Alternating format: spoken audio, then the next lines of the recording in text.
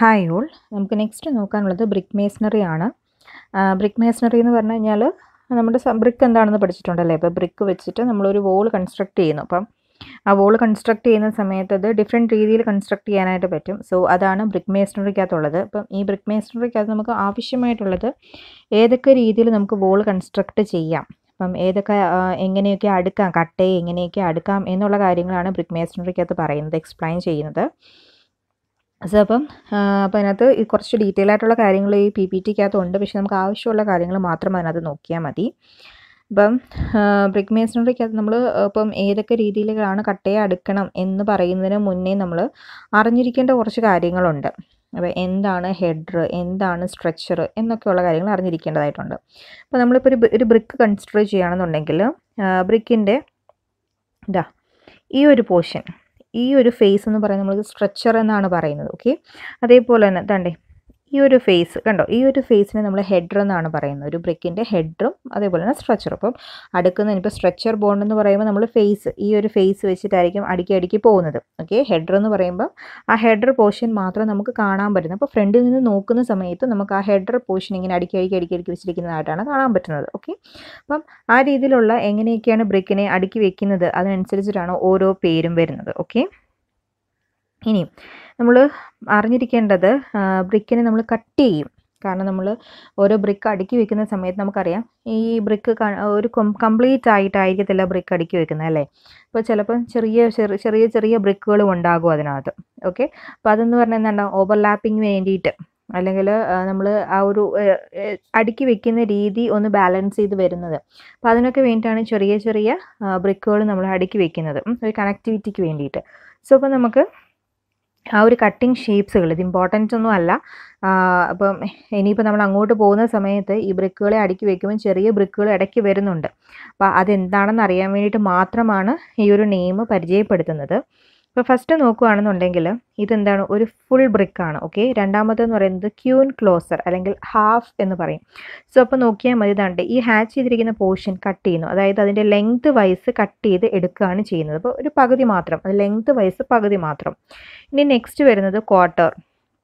Okay, അതിനെ queen closer quarter ആണെന്ന് പറയുന്നത്. സോ ക്വാർട്ടർ എന്ന് പറയുമ്പോൾ കട്ട് ചെയ്തിരിക്കുന്ന പോർഷൻ ആണ്ടേ, ഈ പോർഷൻ, ഇത്രയും പോർഷനാണ് കട്ട് ചെയ്ത്. അപ്പോൾ ആ ഹാച്ച് ചെയ്തിരിക്കുന്ന പോർഷൻസ് കട്ട് ചെയ്ത് മറ്റേ പോർഷൻസ് മാത്രമേ എക്സിസ്റ്റിംഗ് ആവാതെ നിൽക്കുന്നുള്ളൂ. ഇനി അടുത്തത് കിങ് ക്ലോസർ. കിങ് ക്ലോസർ എന്ന് പറയുമ്പോൾ ഈ ഒരു മൂല കട്ട് ചെയ്ത് മാറ്റുന്നു. ആൻഡ് ബിവൽഡ് ആകുമ്പോൾ ഇത്രയും പോർഷൻ കട്ട് ചെയ്ത് മാറ്റുന്നു. ഇനി അടുത്ത് എന്താണ്, മിറ്റോർ ക്ലോസർ എന്ന് പറയുമ്പോൾ ഇവിടെ ഇങ്ങനെ ഒരു 45 to 60 ഡിഗ്രിയിൽ ഇത്രയും പോർഷൻ കട്ട് ചെയ്തെടുക്കുന്നു. നെക്സ്റ്റ് വരുന്നത് ഹാഫ് ബാറ്റ്. ഹാഫ് ബാറ്റ് എന്ന് പറയുമ്പോൾ ഇതിൻ്റെ ഇവിടെ വെച്ചിട്ട് പകുതിക്ക് മുറിച്ച് മാറ്റുന്നു. അതേപോലെ 3/4 ബാറ്റ്. 3/4 ബാറ്റ് എന്ന് പറയുമ്പോൾ ഇത്രയും പോർഷൻ, അപ്പം ഈ ഒരു ഫുൾ ലെങ്ത്തിൽ ഇത്രയും ഒരു പോർഷൻ മാത്രം കട്ട് ചെയ്ത് മാറ്റുന്നു. ബിവൽഡ് ബാറ്റ് എന്ന് പറയുമ്പോൾ നമ്മൾ കട്ട് ചെയ്ത് മാറ്റുന്നുണ്ട് ഇങ്ങനെ ഒരു 45 ഡിഗ്രി ആംഗിളിലാണ് അത് കട്ട് ചെയ്ത് മാറ്റുന്നത്. സോ ഇങ്ങനെ കട്ട് ചെയ്ത് വെക്കുന്ന ബ്രിക്കുകൾ നമ്മൾ എന്ത് ചെയ്യാറുണ്ട്, നമ്മൾ ഈ സ്ട്രക്ചർ ബോണ്ടും ഹെഡർ ബോണ്ടും ഒക്കെ പറയുന്നതിൻ്റെ സ്ഥലത്ത് ഇടയ്ക്ക് ആ ഒരു കണക്ടിവിറ്റിക്ക് വേണ്ടിയിട്ട് പ്രൊവൈഡ് ചെയ്ത് കൊടുക്കാറായിട്ടും ഉണ്ട്. ഓക്കെ, അപ്പം ഇത് ഇമ്പോർട്ടൻ്റ് അല്ല, ഇതിൻ്റെ ഡെഫിനിഷൻസ് ഒന്നും പഠിക്കണ്ട. നമുക്ക് എന്തൊക്കെ ടൈപ്പ് ബോൺസുകൾ ഉണ്ടെന്ന് മാത്രം പഠിച്ചാൽ മതി. അപ്പം അതിന് വേണ്ടിയിട്ട് ബ്രിക്കുകളെയൊക്കെ ഇങ്ങനെ കട്ട് ചെയ്യാനായിട്ട് പറ്റും എന്നുള്ള കാര്യം ഒന്ന് ഓർത്തിരിക്കുക. ഓക്കെ, അപ്പം നമുക്ക് ടൈപ്സ് ഓഫ് ബോണ്ടാണ്. അപ്പം ആ ബോണ്ടിനകത്ത് നമുക്ക് ആവശ്യമുള്ളത് header bond, structure bond, English bond, Flemish bond. അതല്ലാതെ തന്നെ വീണ്ടും വരുന്നതാണ് ഗാർഡൻ വാൾ ബോണ്ട്, ഡച്ച് ബോണ്ട്. ഈ 2 ബോണ്ടും കൂടെ ഉണ്ട്. പക്ഷെ നമുക്ക് ആവശ്യമായിട്ടുള്ളത് header bond, structure bond, Flemish bond, English bond. ഈ 4 ടൈപ്പിൽ എങ്ങനെ ബ്രിക്കിനെ അടുക്കി വെക്കാം, അല്ലെങ്കിൽ ബ്രിക്ക് ഈ 4 ബോണ്ടിലും എങ്ങനെയാണ് ഇരിക്കുന്നത് എന്നുള്ളതാണ് അറിയേണ്ടത്. അപ്പം ബാക്കിയുള്ളത് ഉണ്ട്. അപ്പോൾ നമുക്ക് ആവശ്യമുള്ളത് മാത്രം നോക്കാം. Header bond. ഹെഡർ ബോണ്ട് എന്ന് പറയുമ്പോൾ ഒരു ബ്രിക്കിൻ്റെ ഹെഡർ എന്താണ് നമ്മൾ പഠിച്ചു കഴിഞ്ഞിട്ടുണ്ട് അല്ലേ. അപ്പോൾ ഒരു ബ്രിക്ക് ഇരിക്കുമ്പോൾ നമ്മൾ ഇവിടെ നോക്കുമ്പോൾ ബ്രിക്കിൻ്റെ നീളമുള്ള പോർഷൻ ഈ ഒരു സൈഡിൽ ഇങ്ങനെയായിരിക്കും അറേഞ്ച് ചെയ്യുക. അപ്പം നമ്മൾ കാണുന്നത് എന്താണ്, ആ ചെറിയ ആ ഒരു വിട്ട് പോർഷൻ ആയിരിക്കും കാണുന്നത്. സോ അപ്പം നമ്മൾ പുറത്തുനിന്ന് നോക്കുമ്പോൾ ഉണ്ട്, ഇവിടെ ഇപ്പോൾ ഒരാൾ നിന്ന് നോക്കുകയാണെന്നുണ്ടെങ്കിൽ, ഇങ്ങോട്ടേക്ക് ഫേസ് ചെയ്ത് നോക്കുകയാണെന്നുണ്ടെങ്കിൽ നമ്മൾ കാണുന്നത് ആ ചെറിയ വിട്ടായിരിക്കും, അല്ലെങ്കിൽ ആ ഹെഡർ പോർഷൻ മാത്രമായിരിക്കും. സോ അങ്ങനെ അടുക്കി വെച്ചിരിക്കുന്നതാണ്. ഇതിനെ തന്നെ നേരെ ഹൊറിസോണ്ടലായിട്ട് കാണിച്ചേക്കാണ്. സോ അങ്ങനെ ആ ഹെഡർ മാത്രം നമ്മൾ പുറത്തു നിന്ന് നോക്കുമ്പോൾ ആ രീതിയിൽ അടുക്കി വെച്ചിരിക്കുന്നതിനെ നമ്മൾ പറയുന്ന പേരാണ് ഹെഡർ ബോണ്ട് എന്ന് പറയുന്നത്. പക്ഷെ നോക്കുകയാണെങ്കിൽ നോക്കിക്കേ, ഇത് കറക്റ്റ് അതിനെ അടുക്കി വെച്ചിരിക്കുന്ന രീതിയിലാണ്. ഓക്കെ, അപ്പം നോക്കിക്കേ, അതിൻ്റെ ഓൾട്ടർനേറ്റിനകത്ത് നമ്മൾ എന്ത് ചെയ്തിട്ടുണ്ട്, ഒരു 3/4 ബ്രിക്ക് ബാറ്റ് അടുക്കി വെച്ചിട്ടുണ്ട്. ഓക്കെ, 3/4 ബ്രിക്ക് ബാറ്റ് അടുക്കി വെച്ചിട്ടുണ്ട്. സോ അത് ഓൾട്ടർനേറ്റ് കോഴ്സിൽ, ഇപ്പം നമ്മളിപ്പം ഇതുണ്ട്, ഈ ഒരു ഫസ്റ്റ് റോയെ ഒരു കോഴ്സ് എന്നാണ് പറയുന്നത്, ഇതിൻ്റെ രണ്ടാമത്തെ കോഴ്സ്. ഇപ്പം ഓൾട്ടർനേറ്റ് ആയിട്ട് വരുന്ന കോഴ്സിൽ നമ്മൾ ആരെ അടുക്കി വെച്ചിട്ടുണ്ട്, 3/4 ബ്രിക്ക് ബാറ്റ്സ്. ഇപ്പോൾ 3/4 എന്താണെന്ന് അറിയാം. സോ 3/4 ബ്രിക്ക് ബാറ്റ്സിനെ അത് പ്രൊവൈഡ് ചെയ്ത് വച്ചിട്ടുണ്ട്. ക്ലിയർ ആയോ? സോ ഇതാണ് ഹെഡർ ബോണ്ട് എന്ന് പറയുന്നത്. അപ്പം ഇതതിൻ്റെ ഐസോമെട്രിക് വ്യൂവും അതേപോലെ തന്നെ എലിവേഷനും പ്ലാനും ആണ്. ഓക്കെ, ഇപ്പം ഇത് ഐസോമെട്രിക് വ്യൂ ആണ്, അതേപോലെ തന്നെ ഇത് എലിവേഷൻ ആണ്. നമ്മൾ ഫ്രണ്ടിൽ നിന്ന് നോക്കുമ്പോൾ അതിൻ്റെ ഈ ഒരു പോർഷൻ മാത്രം. ഓക്കെ, അതാണ് ഇവിടെ എടുത്ത് വരച്ചേക്കുന്നത്. ഓക്കെ, അതേപോലെ തന്നെ ഇത് പ്ലാൻ ആണ്. ഈ പ്ലാൻ എന്ന് പറയുന്നത് ഇപ്പോൾ നോക്കിക്കേ, ഇത് ഫസ്റ്റ് കോഴ്സ്, ഇത് second course, third course, fourth course, ആ ഒരു പേര് കൊടുത്തിട്ടുണ്ട്. അപ്പം അത് 2-4-6 കോഴ്സ്, ഓൾട്ടർനേറ്റ് ആയിട്ട് വരുന്ന 2-4-6 കോഴ്സ് എങ്ങനെ ഇരിക്കും എന്നുള്ളതാണ് ഇവിടെ കാണിച്ചിരിക്കുന്നത്. അപ്പം നമുക്കറിയാം 2-4-6 കോഴ്സ് വരുമ്പോൾ എങ്ങനെയാണ് അതിൻ്റെ പ്ലാൻ എന്നുള്ളത്. ഇനി അടുത്തത് 1-3 ഓഡ് നമ്പേഴ്സ് 1-3 അങ്ങനെ വരുമ്പോൾ 1-3, അടുത്തത് 5 ആണ്, 6 അല്ല, 1-3-5 ആണ്. 1-3-5 കോഴ്സ് വരുമ്പോൾ അതിൻ്റെ പ്ലാൻ അതാണ് ഈ കാണിച്ചിരിക്കുന്നത്. അപ്പോൾ നമ്മൾ ഈ പ്ലാനുകളൊന്നും വരച്ചില്ലെങ്കിലും കുഴപ്പമില്ല, നമുക്ക് ആകെപ്പാട് നമുക്ക് ഈ ഒരു എലിവേഷൻ മാത്രം നിങ്ങൾ ജസ്റ്റ് ഫിഗർ വരച്ചിട്ടുണ്ടാകണം. ഓക്കെ, ഈ ഒരു എലിവേഷൻ മാത്രം നിങ്ങളുടെ ഫിഗറിനകത്ത് ഉണ്ടാകണം. എന്താണ് ഹെഡർ, ഇപ്പോൾ ഓൾട്ടർനേറ്റിനകത്ത് 3/4 ബ്രിക്കും കൂടെ അടുക്കി വെച്ചിട്ടുള്ള ഈ ഒരു എലിവേഷനെങ്കിലും വരച്ച് വെച്ചിട്ടുണ്ടായിരിക്കണം. ഐസോമെട്രിക് വ്യൂ ഒന്നും ഇല്ലെങ്കിലും കുഴപ്പമില്ല, ഇത് പഠിച്ചു വെച്ചിരുന്നാൽ കൊള്ളാം. നെക്സ്റ്റ് വരുന്നത് സ്ട്രെച്ചർ ബോണ്ടാണ്. സ്ട്രെച്ചർ ബോണ്ട് എന്ന് പറയുമ്പോൾ നമുക്കറിയാം ബ്രിക്കിൻ്റെ നീളമുള്ള പോർഷൻസ് അതാണ് അടുക്കി വെച്ചേക്കുന്നത്. കണ്ടോ, നീളമുള്ള പോർഷൻസ് ആണ്. ഫസ്റ്റ് കോഴ്സിലും സെക്കൻഡ് കോഴ്സിലും തേർഡ് കോഴ്സിലും ഫോർത്ത് കോഴ്സിലും എല്ലാം എന്ത് വെച്ചിട്ടുണ്ട്, ഒരു സ്ട്രെച്ചർ ബോണ്ടാണ് കൊടുത്തേക്കുന്നത്. ഇനി അതേപോലെ ഇതിൻ്റെ ഓൾട്ടർനേറ്റ് കോഴ്സുകൾ മാത്രം നോക്കുക. അതായത് രണ്ടാമത്തത്, അതേപോലെ തന്നെ നാലാമത്തത്. അപ്പോൾ ഓൾട്ടർനേറ്റ് ആയിട്ട് വരുന്ന കോഴ്സുകളെല്ലാം നമ്മൾ സ്റ്റാർട്ട് ചെയ്യുന്നത് ഒരു ഹാഫ് ബ്രിക്ക് ബാറ്റ് വെച്ചിട്ടാണ് അടുക്കി വെച്ചിരിക്കുന്നത്. അപ്പോൾ ഒരു ഹാഫ് ബ്രിക്ക് ബാറ്റ് പ്രൊവൈഡ് ചെയ്തിട്ടാണ് നമ്മൾ എന്ത് ചെയ്തിരിക്കുന്നത്, കോഴ്സുകൾ അടുക്കി വെച്ചിരിക്കുന്നത്. നമ്മൾ നോക്കിക്കഴിഞ്ഞാൽ അറിയാവുന്നുണ്ട് ഈ ലൈൻ ഒരേപോലെയാണ് വരുന്നത് അല്ലേ. അപ്പോൾ അതാണ് ഓൾട്ടർനേറ്റ് വരുന്ന സ്ട്രക്ചറിൻ്റെ ലൈൻസുകളെ നമുക്ക് ഒരേ നിരയിലാക്കാൻ വേണ്ടിയിട്ടാണ് നമ്മൾ ഈ ഹാഫ് ബാറ്റ് വെച്ചിട്ട് അത് പ്രൊവൈഡ് ചെയ്ത് അഡ്ജസ്റ്റ് ചെയ്തിരിക്കുന്നത്. ഓക്കെ, അപ്പം സ്ട്രെച്ചർ ബോണ്ടാണ് വരുന്നതെന്നുണ്ടെങ്കിൽ, അല്ലെങ്കിൽ സ്ട്രെച്ചേഴ്സിനെയാണ് അടുക്കി വെച്ചിരിക്കുന്നുണ്ടെങ്കിൽ അത് സ്ട്രെച്ചർ ബോണ്ട് ആയിരിക്കും. ഓക്കെ, അപ്പം അതുപോലെ തന്നെ നേരത്തെ ചെയ്തതുപോലെ തന്നെ അതിൻ്റെ isometric view, elevation. Okay, isometric view, എലിവേഷനും അതേപോലെ തന്നെ ഇവിടെയും 2-4-6 കോഴ്സിൻ്റെ പ്ലാനും കാണിച്ചിട്ടുണ്ട്, 1-3-5 കോഴ്സിൻ്റെ പ്ലാനും കാണിച്ചിട്ടുണ്ട്. അപ്പോൾ ഐസോമെട്രിക് വ്യൂവിനകത്ത് ഹാഫ് ബാറ്റ് ഓൾട്ടർനേറ്റീവിനകത്ത് വരുന്നു, ഇവിടെയും ഓൾട്ടർനേറ്റീവ്, എലിവേഷനകത്തും ഹാഫ് ബാറ്റ് ഓൾട്ടർനേറ്റീവ് ആകുമ്പോൾ സെക്കൻഡ് കോഴ്സിനകത്ത്, അതേപോലെ തന്നെ ഫോർത്ത് കോഴ്സിനകത്ത് ഹാഫ് ബാറ്റുകൾ ഒരുമിച്ച് വരുന്നു. അതേപോലെ തന്നെ 3ഉം 1ഉം നോക്കുകയാണെങ്കിൽ ലൈൻ ചേർത്ത് നമുക്ക് ഇങ്ങനെ വരയ്ക്കാനായിട്ട് പറ്റും. സോ അതിന് വേണ്ടിയിട്ടാണ് ആ ഹാഫ് ബാറ്റ് പ്രൊവൈഡ് ചെയ്തിരിക്കുന്നത്. നെക്സ്റ്റ് വരുന്നത് ഇംഗ്ലീഷ് ബോണ്ടാണ്. അപ്പോൾ ഇംഗ്ലീഷ് ബോണ്ട് എന്ന് പറയുമ്പോൾ it is A strongest bond in brick വർക്കിനകത്ത് ഏറ്റവും സ്ട്രോങ്ങസ്റ്റ് ആയിട്ട് വരുന്ന ഒരു ബോണ്ടാണ്. അപ്പം ഇതിൻ്റെ പ്രത്യേകത എന്താണെന്ന് ചോദിച്ചു കഴിഞ്ഞാൽ the alternative courses consist of stretchers and headers. Okay, അപ്പം നോക്കിക്കഴിഞ്ഞാൽ നമുക്ക് ഈ ഒരു ഫിഗർ നോക്കിക്കഴിഞ്ഞാൽ അറിയാം. ഇതാ നോക്കിക്കേ, ഫസ്റ്റ് കോഴ്സ് അതെന്താണ്, സ്ട്രെച്ചേഴ്സാണ് അടുക്കി വെച്ചിരിക്കുന്നത് അല്ലേ. സെക്കൻഡ് കോഴ്സ് അവിടെ എന്താണ്, ആ വിട്ടാണ്, ബ്രിക്കിൻ്റെ വിട്ടാണ് കാണാൻ പറ്റുന്നത്, അപ്പോൾ അത് ഹെഡറാണ്. അപ്പം first course stretcher, second course header, പിന്നെ again third course again stretcher, fourth course again എന്താണ്, ഹെഡർ. അപ്പോൾ ഓൾട്ടർനേറ്റീവ് കോഴ്സിനെ ഹെഡർ സ്ട്രെച്ചർ ഇങ്ങനെ അടുക്കി വെച്ചിരിക്കുന്നതിന് നമ്മൾ പറയുന്ന പേരാണ് എന്തെന്ന് പറയുന്നത്, ഇംഗ്ലീഷ് ബോണ്ട് എന്ന് പറയുന്നത്. അതേപോലെ തന്നെ ഇതിൻ്റെ ഇടയ്ക്ക് നമ്മൾ അതേപോലെ തന്നെ Queen closer. A queen closer is put in between two header on alternative courses at the end. Okay. Queen closer നമ്മൾ പ്രൊവൈഡ് ചെയ്തിട്ടുണ്ട്. ഓരോ നോക്കിക്കേ, ഇവിടെയും എൻ സൈഡിൽ നമ്മൾ ഓരോരോ ക്യൂൻ ക്ലോസർ പ്രൊവൈഡ് ചെയ്ത് വെച്ചിട്ടുണ്ട്. അത് എന്തുകൊണ്ടാണ് എന്ന് ചോദിച്ചു കഴിഞ്ഞാൽ ദാണ്ടേ ഈ ഒരു സ്ട്രക്ചറും ഈ ഒരു സ്ട്രക്ചറിൻ്റെ ഈ ലൈൻസുകളെല്ലാം നമുക്ക് സ്ട്രക്ചറിൻ്റെ ലൈൻസുകളെല്ലാം നമുക്ക് ഒരുമിച്ച് വരയ്ക്കാനായിട്ട് പറ്റും. ഒരൊറ്റ നിരയിലാണ് ആ ലൈൻസുകൾ വന്ന് നിൽക്കുന്നത്. സോ അപ്പം ക്യൂൻ ക്ലോസറുകൾ നമ്മൾ രണ്ട് എൻസിലും പ്രൊവൈഡ് ചെയ്യേണ്ട ഏറ്റവും സ്ട്രോങ്ങസ്റ്റ് ആയിട്ട് വരുന്ന ബോണ്ടാണ്. ഓൾട്ടർനേറ്റീവ് കോഴ്സസുകൾ സ്ട്രക്ചർ ഹെഡർ ഇങ്ങനെ പോവുകയായിരിക്കും. അപ്പം അതിൻ്റെ ഫിഗറാണ് ഇവിടെ കാണിച്ചേക്കുന്നത്. അത് ഓരോന്നും കാണിച്ചിട്ടുണ്ട്. 135 കോഴ്സുകൾ അത് സ്ട്രക്ചറാണ് പോണത്. അതേപോലെ തന്നെ അതെ 234 കോഴ്സുകൾ അതാണ്ട് അത് ഹെഡറാണ് കാണിച്ചേക്കുന്നത്. ഓക്കെ. അതേപോലെ തന്നെ ഇത് പ്ലാൻ ഫോർ എ 1 ബ്രിക്ക് തിക്ക് വോളും ഇത് 1.5 ബ്രിക്ക് തിക്ക് വോളും. അതെന്താണെന്ന് വെച്ച് കഴിഞ്ഞാൽ നമ്മളിപ്പോൾ ഒരു കട്ടയാണ് വെക്കുന്നത്. ഓക്കെ. അങ്ങനെയാണെന്നുണ്ടെങ്കിലാണ് നമുക്ക് ഈ ഒരു പ്ലാൻ വരുന്നത്. ഇതെന്ന് പറയുന്നത് ഒരു ബ്രിക്കും വെക്കും, അതിൻ്റെ കൂടെ ഒരു ഹാഫും കൂടെ, അതായത് 1.5 ബ്രിക്ക് തിക്ക് വോളാണ് വരുന്നത്. വോൾ തിക്നെസ് എന്ന് പറയുന്നത് ഒരു കട്ടയും അതിനൂടെ ഒരു പകുതി കട്ടയുടെയും കൂടെ തിക്നെസ് വരും. അങ്ങനെ അടുക്കി വെക്കുമ്പോഴാണ് നമുക്ക് ഈ ഒരു പ്ലാൻ അവൈലബിൾ ആയിട്ടുള്ളത്. ഓക്കെ. ഈ ഒരു പ്ലാൻ 135. അപ്പം ഇതിനകത്ത് 1.5 ബ്രിക്ക് തിക്ക് വോൾ വരുന്നത് കൊണ്ട് 1 course structure other course header അങ്ങനെ ആവാതിരിക്കത്തില്ല. സെയിം അതേപോലെ തന്നെ, പക്ഷേ ആ തിക്നെസ് ആണ് അവിടെ ഉദ്ദേശിക്കുന്നത്. ഓക്കെ. അപ്പം നമ്മൾ ഏതെങ്കിലും ഒരെണ്ണം പഠിച്ചു വെച്ചിട്ട് അത് ചെയ്യുക. നമുക്ക് 1 ബ്രിക്ക് തിക്ക് വോളിൻ്റെത് മാത്രം പഠിച്ചിട്ട് അതേപോലെ തന്നെ ആ ഫിഗർ കാണിച്ചാൽ മതി. ഓക്കെ. 1.5 ബ്രിക്ക് തിക്ക് വോൾ എന്ന് പറയുന്ന ആ വോൾ തിക്നെസ് ആണ് പറയുന്നത്.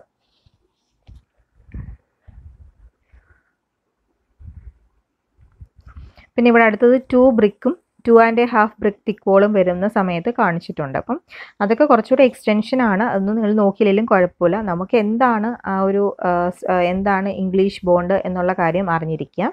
ഞാൻ ഒരു 1 ബ്രിക്ക് തിക്ക് വോളിൻ്റെ പടവും നമ്മുടെ മനസ്സിൽ അല്ലെങ്കിൽ അതേപോലെ വരച്ച് വയ്ക്കുക. നെക്സ്റ്റ് വരുന്നത് ഫ്ലെമിഷ് ബോണ്ടാണ്. അപ്പോൾ ഫ്ലെമിഷ് ബോണ്ട് ചെയ്യുന്നത് എന്താണെന്ന് വെച്ച് കഴിഞ്ഞാൽ, in this type of bond the header and structure are placed alternatively.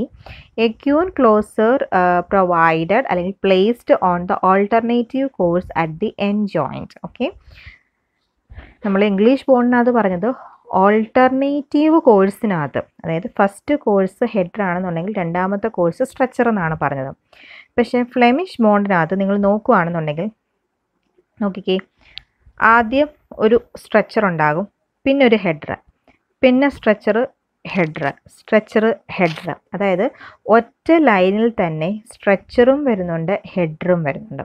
അപ്പം അങ്ങനെ ഓൾട്ടർനേറ്റീവായിട്ട് എന്താണ് ഹെഡറും സ്ട്രക്ചറും ഒരേ കോഴ്സിൽ തന്നെ കാണപ്പെടുന്നതിനെയാണ് നമ്മൾ ഫ്ലെമിഷ് ബോണ്ട് എന്ന് പറയുന്നത്. ഓക്കെ. ക്ലിയർ ആയോ?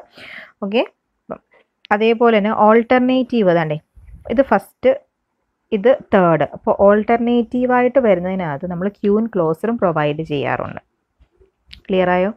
സോ അതാണ് ഫ്ലെമിഷ് ബോണ്ട്.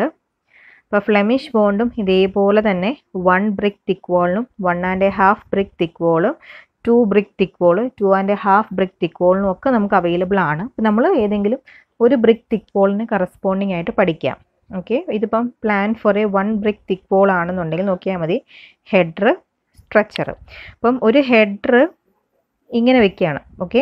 അപ്പോൾ നമ്മൾ സ്ട്രക്ചർ താണ്ട് ഇങ്ങനെയാണ് വെക്കുന്നത്. ബാക്കി ഭാഗത്ത് നമ്മൾ എന്ത് തന്നെ വെക്കുക, സ്ട്രക്ചർ തന്നെ വെക്കുക. അങ്ങനെയാണ് ഇവിടെ രണ്ടെണ്ണം ഇങ്ങനെ കാണിച്ചേക്കുന്നത്. അപ്പോൾ നമ്മളൊരു ബ്രിക്കാണ് വെക്കുന്നത്. അപ്പോൾ ആ ബ്രിക്കിൻ്റെ അത്രയും തിക്നെസ്സിൽ നമ്മൾ എന്ത് വെക്കണം, സ്ട്രക്ചർ ഇങ്ങനെ വെച്ച് ബാക്കിലേക്ക് ഉണ്ടാകും. ഇത് ക്ലിയർ ആയോ? സോ അതാണ് ഫ്ലെമിഷ് ബോണ്ട്. അപ്പോൾ എന്താണ് സ്ട്രക്ചർ ബോണ്ട് എന്ന് മനസ്സിലായി, എന്താണ് അതേപോലെ ഹെഡർ ബോണ്ട്, പിന്നെ എന്താണ് ഇംഗ്ലീഷ് ബോണ്ട്, എന്താണ് ഫ്ലെമിഷ് ബോണ്ട്. അതിൻ്റെ ഫിഗർ ഉൾപ്പെടെയാണ് പഠിക്കേണ്ടത്. നമുക്ക് എക്സാമിന് അത് ആ ഫിഗർ ഉൾപ്പെടെയാണ് വരയ്ക്കേണ്ടത്. ഇനിയും ഗാർഡൻ വാൾ ബോണ്ട് ഉണ്ട്. അതേപോലെ തന്നെ ഇതിൻ്റെ ഫിഗർ ഇതാണ്. നെക്സ്റ്റ് പിന്നെ വരുന്നത് സ്റ്റോൺ മേസൺറിയാണ്. അപ്പം നമുക്ക് മെയിനായിട്ട് നിങ്ങളുടെ സിലബസിൽ പറഞ്ഞിട്ടുള്ളത് ഈ 4 ബോണ്ടിനെയും പഠിക്കുക. പിന്നെ അതേപോലെ തന്നെ സ്റ്റോൺ മേസൺറി എന്ന് പറഞ്ഞു കഴിഞ്ഞാൽ നമ്മൾ സ്റ്റോൺസ് ആണ് യൂസ് ചെയ്യുന്നത്. വലിയ പാറക്കല്ലുകളില്ലേ, പാറക്കല്ലുകൾ വെച്ചിട്ട് നമ്മൾക്ക് ഭിത്തിയൊക്കെ കെട്ടുന്നത് കണ്ടിട്ടുണ്ട്. സെയിം അതേപോലെ തന്നെ അതാണ് സ്റ്റോൺ മേസൺറി എന്നുള്ളത്. അപ്പോൾ സ്റ്റോൺ മേസൺറി തന്നെ പല ക്ലാസിഫിക്കേഷൻസും ഉണ്ട്. ആ ക്ലാസിഫിക്കേഷൻസ് ആണ് ദാണ്ട് ഇവിടെ കാണിച്ചിരിക്കുന്നത്. സ്റ്റോൺ മേസണറി, റബിൾ മേസണറി ഉണ്ട്, ആഷ്ലർ മേസണറി ഉണ്ട്. റബിൾ മേസണറിക്കകത്ത് തന്നെ കോഴ്സ്ഡ് റബിൾ മേസണറി, അൺകോഴ്സ്ഡ് റബിൾ മേസണറി, റാൻഡം റബിൾ മേസണറി, പിന്നെ ആഷ്ലാർ മേസണറിക്കകത്ത് തന്നെ ashlar fine masonry, ashlar ക്യാംഫേർഡ്, ashlar phasing, അങ്ങനെ പല രീതിയിലും ഉണ്ട്. നമുക്ക് ഇത്രയൊന്നും പഠിക്കാനായിട്ടില്ല. നമ്മുടെ സിലബസ് അനുസരിച്ചിട്ട് എന്താണ്ടേ റാൻഡം റബിൾ മേസണറി മാത്രമാണ് പഠിക്കാനായിട്ടുള്ളത്. ഓക്കെ, ഈ റബിൾ മേസണറിയും ആഷ്ലാർ മേസണറിയും തമ്മിലുള്ള മെയിൻ വ്യത്യാസം എന്താണെന്ന് വെച്ച് കഴിഞ്ഞാൽ, നമുക്ക് സ്റ്റോൺ ഇപ്പം എന്താണ് സ്റ്റോൺസ് പൊട്ടിച്ചെടുത്തുകൊണ്ട് വന്ന് നമ്മൾ ആ പൊട്ടിച്ചെടുത്തുകൊണ്ട് വന്നതിനെ നമ്മൾ എന്ത് ചെയ്യുന്നു, അതിന് ചിലപ്പോൾ ചില മിനുക്ക് പണികളൊക്കെ കൊടുത്ത് അതിൻ്റെ എഡ്ജസ് ഒക്കെ ക്ലിയർ ആക്കി അങ്ങനെയും നമ്മൾ കെട്ടാറുണ്ട്. അതല്ലാതെ പാറ പൊട്ടിച്ച് നമ്മൾ ഏത് സൈസിലേക്കാക്കി ആ സൈസ് അനുസരിച്ചിട്ട് പ്രത്യേകിച്ച് ഫിനിഷിങ് വർക്കുകളൊന്നും കൊടുക്കാതെയും കെട്ടാറുണ്ട്. അതാണ് റബിൾ മേസണറിക്കകത്ത് വരുന്നത്. ഇനി ആഷ്ലാർ മേസണറിയും സ്റ്റോൺ തന്നെയാണ്, പക്ഷേ എന്നാൽ നമ്മൾ പുറത്തുനിന്ന് കാണുമ്പോൾ അതെന്താണ്, അതൊരു സ്റ്റോൺ ലുക്കിംഗ് അല്ല, അല്ലെങ്കിൽ അതിൻ്റെ പുറത്തുള്ള ആ ഏറിയും കുറഞ്ഞുള്ള സാധനങ്ങളൊന്നും കാണത്തില്ല. അതിനെ എന്താക്കി മാറ്റിയിട്ടുണ്ടാകും, പ്രോപ്പറായിട്ട് ഫിനിഷിങ് വർക്കുകളൊക്കെ കൊടുത്തിട്ട് അതിനെ ഫൈൻ സ്റ്റേജിലേക്ക് മാറ്റിയിട്ട് അതായിരിക്കും നമ്മൾ യൂസ് ചെയ്യുന്നത്. അതാണ് ഡിഫറൻസ് വരുന്നത്. ഓക്കെ,